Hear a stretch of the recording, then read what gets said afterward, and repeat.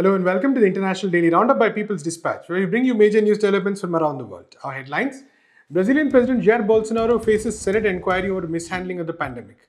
Port workers stage walkout in solidarity with truck drivers strike in the US. Biden administration to proceed with Trump-era arms deal with UAE.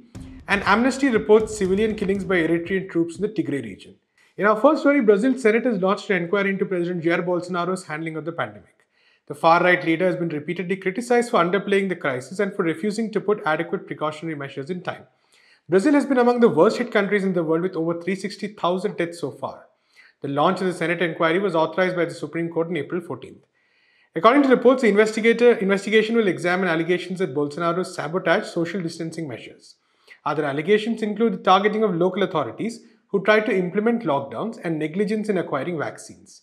A major focus will also be the healthcare crisis in the capital of Manaus in the Amazonas state.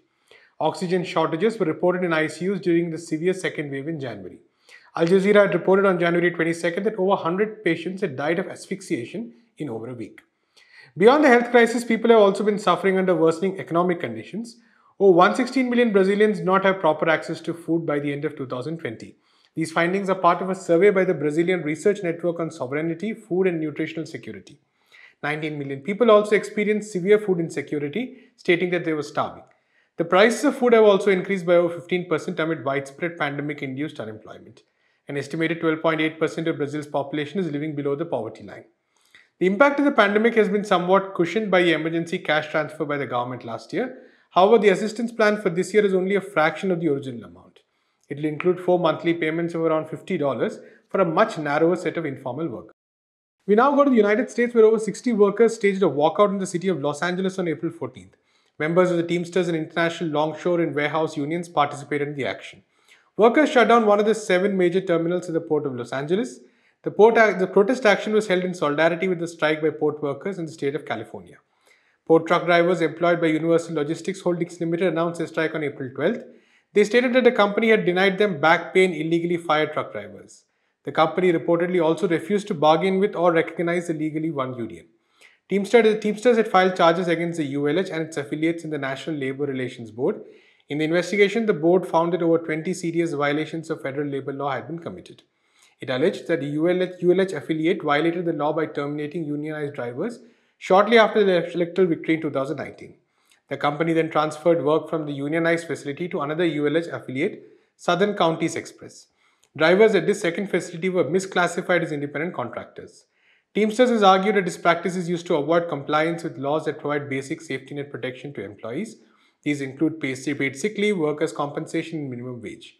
During the pandemic, this also includes the provision of protective gear at the worksite.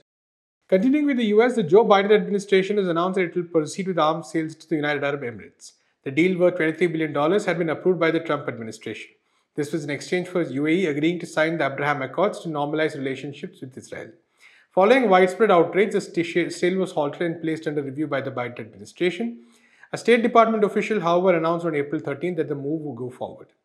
The Trump-era deals includes 50 advanced F-35 fighter jets and armed Reaper drones, among other weapons. While the Biden administration officially ended US support for the Yemen war, arms sales to UAE have raised serious concerns.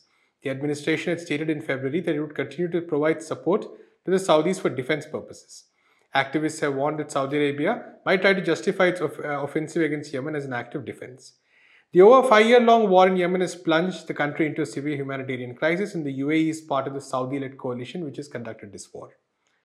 At least 3 civilians were killed by Eritrean troops in Ethiopia's Tigray region earlier this week. Amnesty International has also reported that at least 19 people were injured in the attack in the town of Adwa. The group has cited eyewitness accounts of Eritrean soldiers firing from the back of moving trucks.